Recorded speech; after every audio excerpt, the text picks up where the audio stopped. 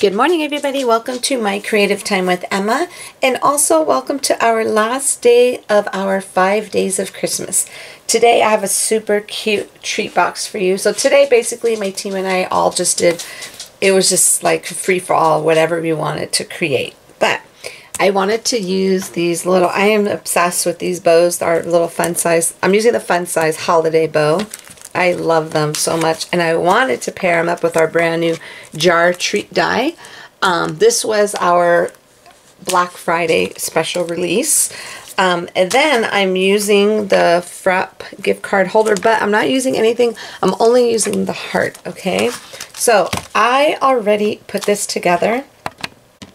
Okay, so I'm not sure if I told you all earlier this week, and then you all, if you got the newsletter, I said that all of the orders were going to be going out this Friday between the 5th and the 6th because my mom and I are leaving. My mom's already left. I'm going to go meet her, so I'm trying to like hurry up and get everything done. So you'll be watching this on Friday. So I did 2 videos. I already did the video for the our giveaway, so this way you could see everything there are 5 of my favorite things for 2019. There's 5 items, so there'll be 5 winners. So you could see that on another, you'll see that video on my blog right below this one. So I didn't have time to actually do a full video for you to put this together. So I'm just gonna kind of walk you through. On my blog, I will have a link showing how to put this brand new adorable treat jar. It's a really big die. I'm gonna I'll have a link to the video showing you how to assemble it. Okay, so I basically use out of this, all I used was this part here, because this part you'll have to cut out twice to make the box. I use this and this. Those are the only 2 things I used from that. Oh, and of course the layer part, this part right here. Okay, but I had to incorporate those adorable little holiday bows. So how super duper cute is that? Okay, so let me explain to you what I did here. What I did was I took the bottom layer, okay, that big die.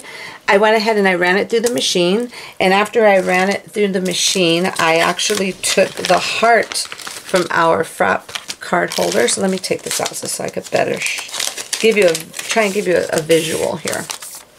Okay, so what I did, I ran this through my die cutting machine. So I just had a plain piece of paper. So what I did is I went ahead and I got the heart die, and I put it onto that cutout cardstock, just like so. I ran it through again so there could be an actual hole in this, okay? And then what I did was I went ahead and I put this on some pattern paper cardstock, ran it through, and after I had the pattern paper cardstock that was cut out, again, I went ahead and I put this right there, okay? And then I ran it through the machine again. So I had a heart shape hole here and here, which made it easier for me to layer. So before I layered everything together, I flipped this in the back and I put a piece of clear acetate on the inside part of the box. So this way, I had the clear acetate there, and then all I had to do is get this piece, line up the heart so it could line up perfectly. And then you have that clear acetate, and that's how I was able to get the window. One of my design team members did that for the actual blog hop for the Black Friday release sale. I was totally inspired by that, so I wanted to kind of do a different version of that. So that's what I did here. So that's how I was able to get that cutie patootie little heart cut out there. And then what I did was I put that little piece on, which is this one here. I actually put it on the back as well as the front, because and also instead of using this right here, which I have the old one right here too, let me see it. Okay, instead of this is the other one I had made with it. Instead of using these, I wanted to switch it up, okay? So that's how that one looks, and I also had the other one that I had created with the little silver little handles. So I figured, you know what, let's switch it up. What I did was, okay, you see, I'm going to show you better on this. You see how there's 2 holes? There's one there and one there, and that's where these little handles kind of, you feed through those little holes. So what I did was I went ahead and got some twine, and I fed it through the front hole and the back hole, and I tied a little bow. Now, Definitely make sure you're using a heavy cardstock. I'm using Paper Tray Ink heavy cardstock here, so that's why they did it rip. Because I have a feeling if you do it with a light pattern paper, like a lightweight, if you try and tie it, the little circles, those little notches, I should call it, will rip. Okay, so just try not to manhandle it. Kind of do it gentle. You know what I'm saying? Because then I figured I wanted to switch it up and show you a different way how this could look, okay? And I am just so in love with these bows. I cannot help myself, so I had to use them again. So that is it. And I decided not to put a sentiment on here this time. I figured, you know, I'm just going to keep it simple. And these will be something cute when you have guests, because you always have those unexpected guests come in.